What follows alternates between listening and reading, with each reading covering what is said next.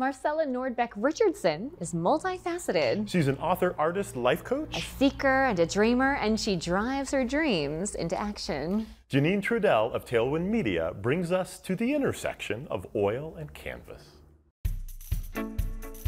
Why do I paint?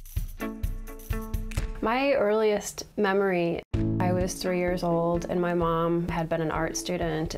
I remember her drawing the outline of a bear on a piece of construction paper and giving me a paintbrush loaded up with paint and told me paint the bear.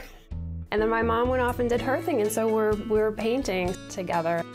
I think from that moment on, I always needed a creative outlet. Kids might have other toys. I needed to have art supplies. Regret is my biggest fear, and I didn't want to regret not trying to pursue my creative endeavors full-time. I'd been exhibiting and selling for a few years and had moderate success while holding down a full-time job. And I thought, if I'm having moderate success doing this on the side, what could I do if I did it full-time? And so I took a 9-month sabbatical and gave creativity full-time, everything. I had a great solo show, I'd done a couple of commissions, but every month, the bank account's getting smaller. And mentally, it changed how I approach creativity.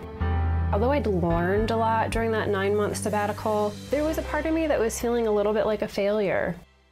My husband, unfortunately, lost his job, and he went into trucking.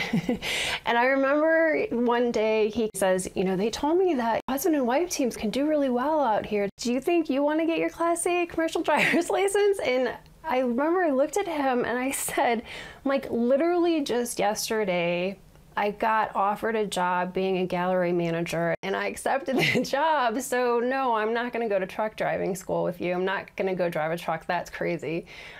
I would never do that. And a year later, I went to truck driving school, finally graduated. It was challenging, but I did it. I learned what I needed to learn so that we could then come together and get a truck assignment and teamed for a year.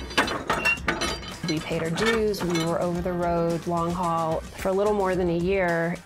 I got the minimum experience I needed to then circle back around and find a local job. I remember in truck driving school being in the classroom for a week, and then the first day it's like, okay, you've completed all the classroom work, you've completed your final written exam, now we're going out into the yard. Standing in front of these behemoths of a vehicle, the heart's racing, palms are sweating, a level of sheer terror I had never known. What I can see now is most of my fears, they were imagined. What I've experienced is that the more intense the fear is, when I actually get through that experience, the more intense this natural high is of oh my gosh, I did that. I did that. I was terrified, but I did it, and I did it well, and I rocked it. Before trucking, I used to let those fears hold me back. It can be scary, driving a big rig, going somewhere you've never been. You don't know if you're gonna fit. You don't know how you're gonna maneuver the vehicle and get out back onto the highway. Just like in trucking, facing those emotional fears that come up in the creative process, it's cathartic, it's a release, and it's healing. And on the other side is peace and joy that I wasn't allowing myself to experience. What I realized during that 9-month sabbatical was I like the security of having steady money coming in or having multiple income streams so that when I'm creating, I can just create from my heart and it's not from a place of, is this going to be marketable? I don't think about that now at all. And now I sell more work, which is ironic. When I step in front of the canvas to go bigger, to paint with bigger brushes, to paint with broader, bolder brushstrokes, to show up with a willingness to face those feelings and put them on the canvas, give them somewhere else to reside other than within me, that's what I've taken from trucking. I want to inspire other people that no matter who you are, where you are, what you're doing, it's in those small pockets of time, those little white spaces in our day, where we can put in a little bit of creativity.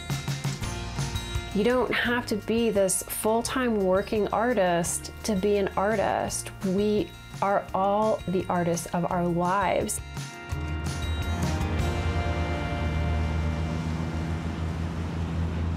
So cool. A trucker artist? Now that's a ride not many artists make.